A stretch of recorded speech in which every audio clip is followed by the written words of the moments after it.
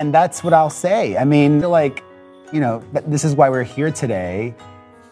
In the world out there, the amount of gender dysphoric young people that are going through any medical intervention, it's not that many. That's not true. Would you have numbers? The amount of children or teenagers doing this, I don't think it's hundreds of thousands.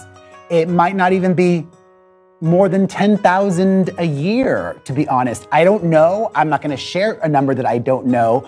But if I had to guess, in the United States, the amount of teenagers or pre-teens that are having any kind of hormone intervention, in the thousands, I'm guessing. Okay, well, and how many hundreds of millions of people, and how many teenagers are there in America?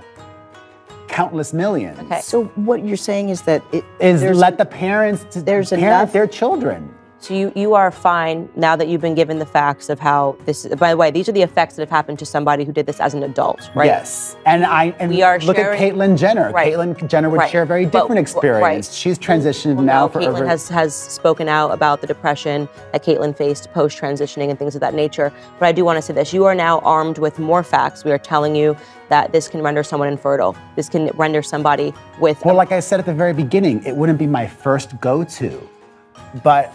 What would you? It's okay. It's not about first go-to. Okay, if you're a mother of two, in 15 years, 12 years, if your child continues, not once, obviously, if your child over a period of months says, I'm going to kill myself. I just told you. Some trans people don't have medical intervention. But we're here discussing children, because you and I disagreed about the children.